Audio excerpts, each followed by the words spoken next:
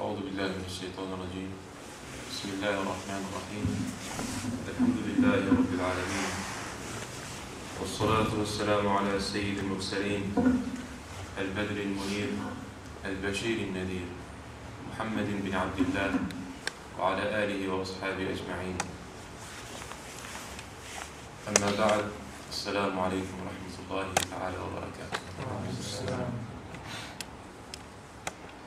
I praise Allah subhanahu wa ta'ala, and I ask Allah subhanahu wa ta'ala to send peace and salutations upon the seal of the prophets and the last of the messengers,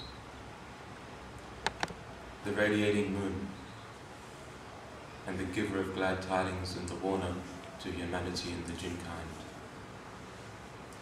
the one to whom all creation considers a liege lord and a master, the one who should be in the hearts of the believer, hayyun fi qulubina, alive in our hearts,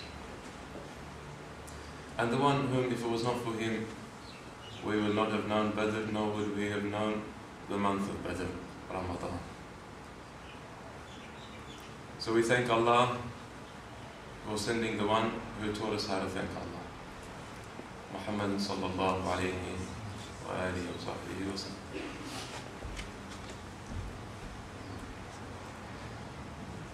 And the reason for us coming together on this afternoon in which we are on the shores of the night of Badr, this afternoon in which we are gazing at the events which occurred on the night of Badr, in which Allah subhanahu wa ta'ala used it as a mark and a distinction between truth and falsehood, between the armies of truth and the armies of falsehood, the armies of Allah and the armies of Shaitan, the armies of Rasulullah sallallahu alayhi wa sallam and Sayyidina Jibreel, and the armies of Iblis and the patrons of Iblis, Abu Jahl.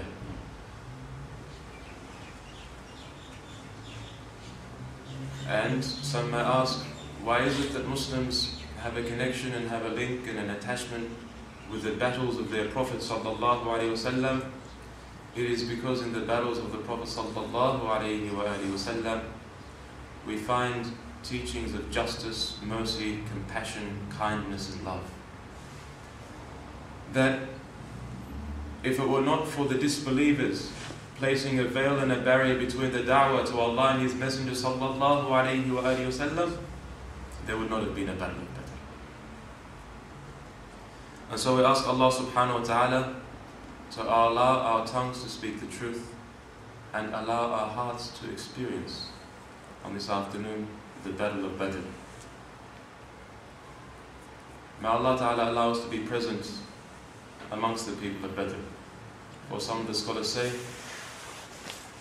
that when one visits the place of Badr with an attentive heart, one may hear the sword striking in the battle of Badr to this day, for those with a heart that is awake and alive and listening.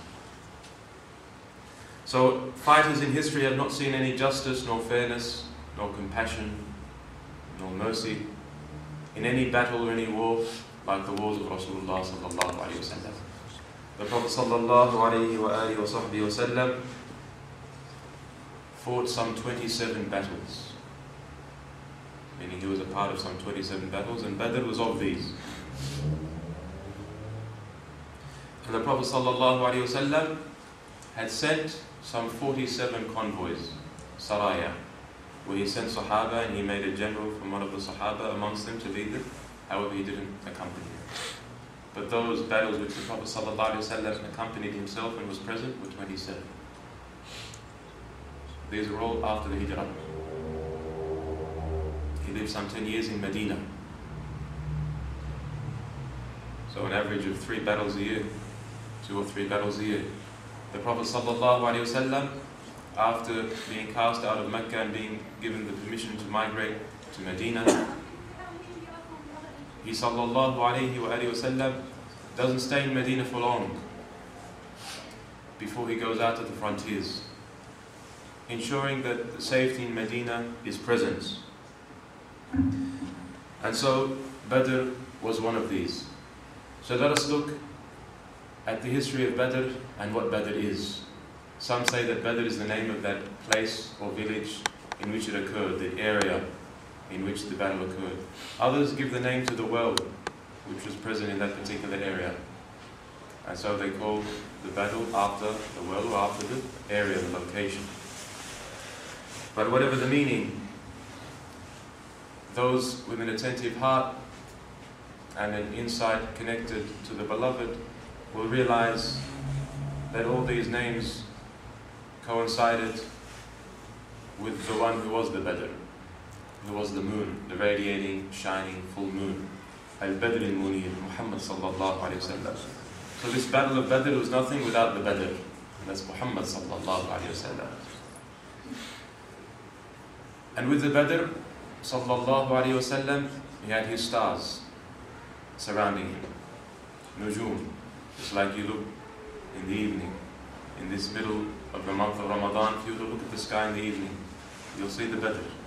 You'll see the full moon shining, radiating, and the stars surrounding it. And the stars were none other than the Sahaba, the Muhajirun and the Ansar, who left their homes for Rasulullah sallallahu alayhi wa sallam and gave support to this moon, to this radiating and shining moon. So Ahl Badr, the people of Badr, the believers of Badr, who took part in the battle of Badr, became distinguished. They were distinguished amongst the inhabitants of the earth and distinguished amongst the inhabitants of the heavens. So those who took part in Badr from the human beings became the best of the human beings. And those who took part in the battle of Badr from the Malaika became the best of the Malaika. So Badr has an affair.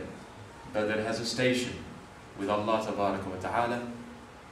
And the sincere believer who has a concern for Badr and the people of Badr will also have an affair and a station with Allah Tabaraka wa Ta'ala. When Jibreel alayhi salam asked Rasulullah sallallahu alayhi wa sallam, what do you consider those who took part in the battle of Badr? How do you look upon them? And Sayyidi Rasulullah sallallahu alayhi wa sallam replied to Sayyidina Jibreel alayhi salam, we consider them the best of the people of the believers. And Sayyidina Jibreel alayhi salam says, likewise we consider the angels who took part in the battle of Badr the best of the angels. So this is a distinction which Allah Tabaraka wa Ta'ala has given the people of Badr, of the inhabitants of the earth and the inhabitants of the heaven, in which the heavens and the earth come together in order to fulfill the truth in the heavens and the earth.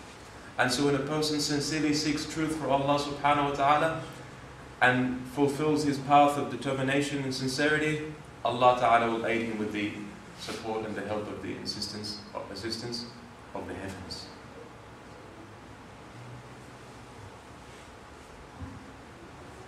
So in your life and your days and your nights that pass by in Ramadan and outside Ramadan, according to your sincerity and the support and victory which you give to Allah will be your position with Allah.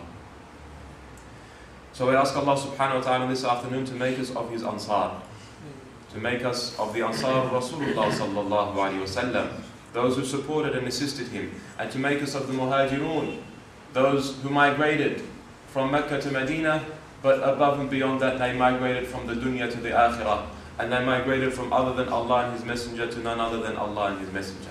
So may Allah Ta'ala make us Muhajirun from other than Allah and His Messenger to Allah and His Messenger. Make us Muhajirun from other than Akhirah to Akhirah. Make us Muhajirun from that which brings us to the hellfire to that which brings us to the Jannah. And you look at the people of Badr who went out to fight in Badr. Even non-Muslims, Mushriks, went out to fight in the battle of Badr.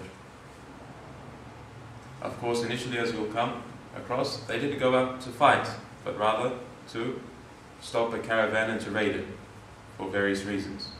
But two mushriks, two polytheists, kuffar,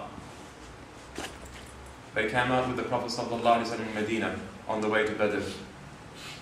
And the Prophet ﷺ on the way, he takes notice of them. He says, who are you? He says, we're from such and such tribe, from Khazraj, from Medina. Medina was Aus and Khazraj. He says to them, what do you intend? What's your purpose? They say, we want to go out and fight with you. And the Prophet ﷺ says, we don't accept people of Iman to come with us. The Prophet ﷺ had guidelines. To give nusrah of the haqq, we can't use anything except the haqq. To give nusrah of Allah subhanahu wa ta'ala, we can't use anything except that which deserves and will seek the pleasure of Allah. To aid the truth, you can't use falsehood. To aid Iman, you can't use kufr. To aid salah, you can't use ma'siyah. To get to Allah, you can't use other than Allah. This is the principle which the Rasulullah sallallahu alayhi wa sallam is trying to implement within his ummah. And he says to them, sorry, there's no place for you. You're shirk, there's no Iman.